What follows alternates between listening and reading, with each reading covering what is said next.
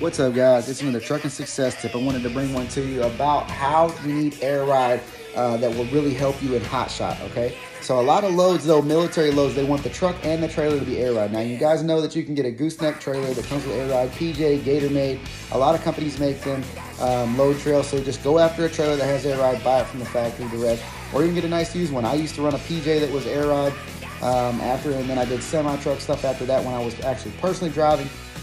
But you need one of these air ride hitches as well installed in order to have truck and trailer air ride to be successful.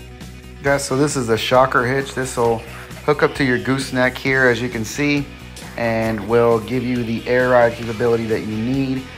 Military bases often require this type of hitch or air ride on the truck and or trailer in order to do military loads, so you definitely want to get this type of hitch to install in your gooseneck if you're doing a gooseneck